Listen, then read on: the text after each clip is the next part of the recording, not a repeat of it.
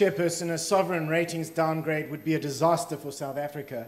One prominent economist believed that a ratings downgrade would trigger a recession and a loss of 200,000 more jobs in South Africa, which of course makes it so difficult to understand why President Jacob Zuma and the wreckers who support him would make a ratings downgrade more likely by launching a full-scale political assault on the Minister of Finance, Pravine, deliberately generating headlines screeching Pravine arrest shock.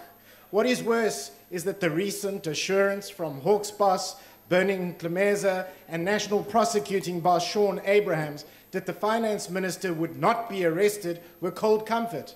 Listen carefully. What Bernie Mklemeza actually said was that the Finance Minister had nothing to fear, pause, at this stage.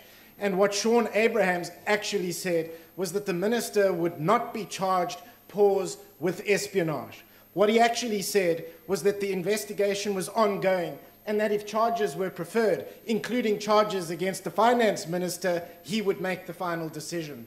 What this means is that President Jacob Zuma and the wreckers who support him sitting over there will stop at nothing, including making a sovereign ratings downgrade more likely in South Africa.